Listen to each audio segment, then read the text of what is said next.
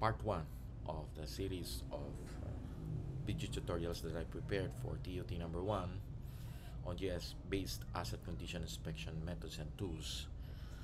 As I have informed you during the first day of our face-to-face training, we're going to use the tools called QField as the tool for collecting information on assets using our handheld devices.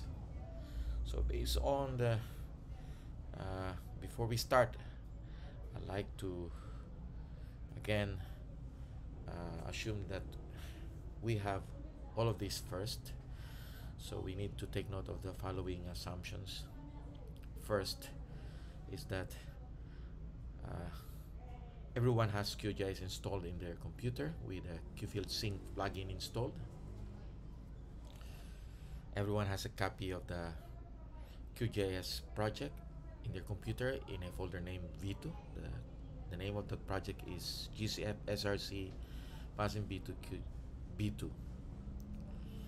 And then the third assumption is that everyone has the QField mobile application installed on their phone. And everyone has a copy on their phone of the QField packages inside two folders. And these are folders B1F and B2F. So for this online training, our agenda is focusing on how to create the QField package from QGIS. So I hope everyone is ready. Let's now start the session. First, we'll need to open the QGIS application.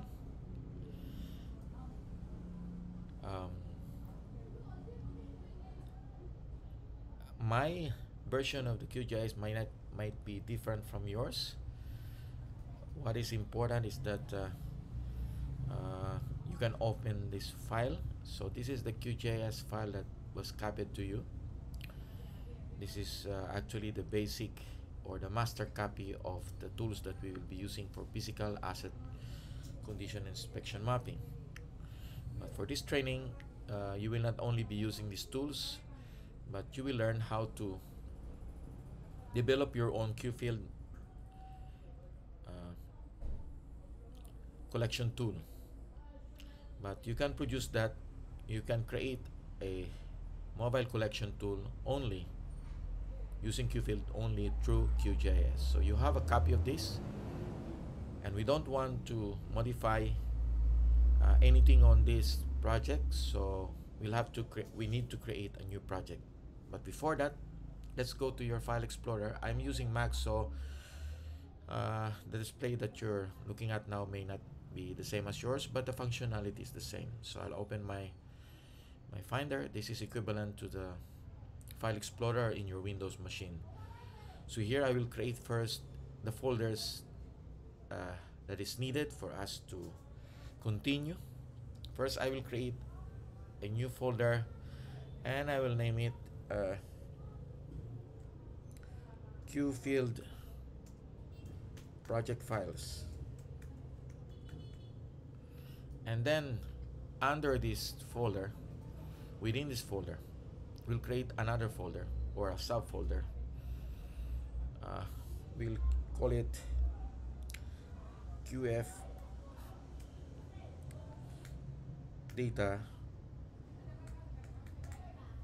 datasets, and then we'll all again have another folder. We'll call it QF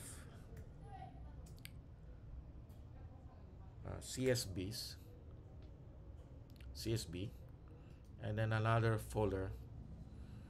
We'll just call it like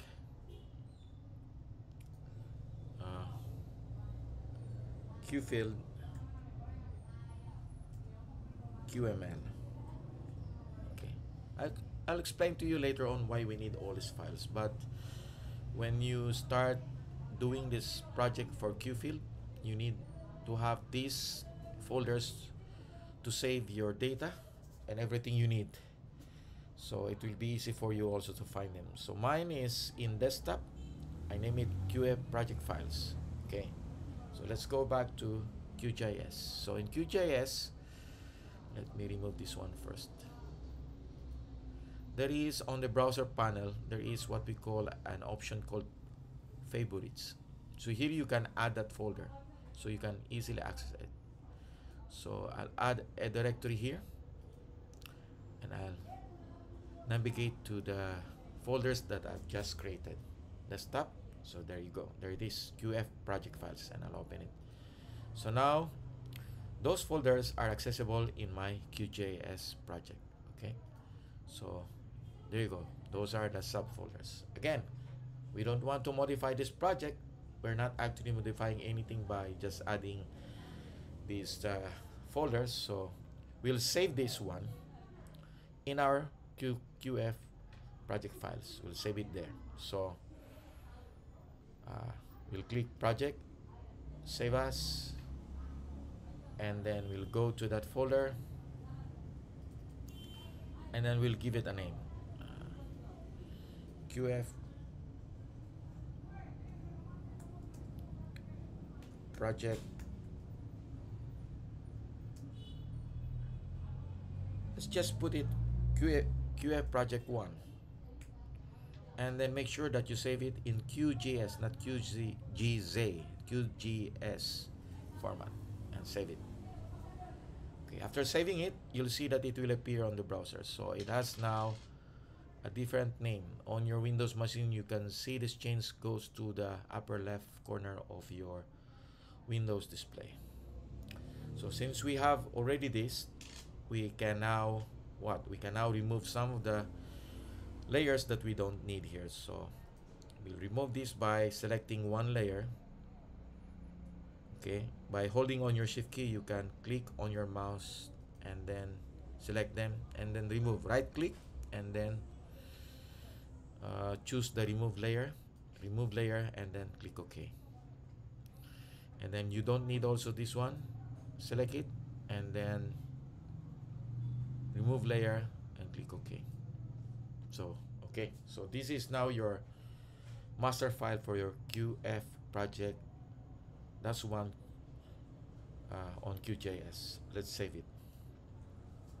Okay, I'll stop the video here, and let's continue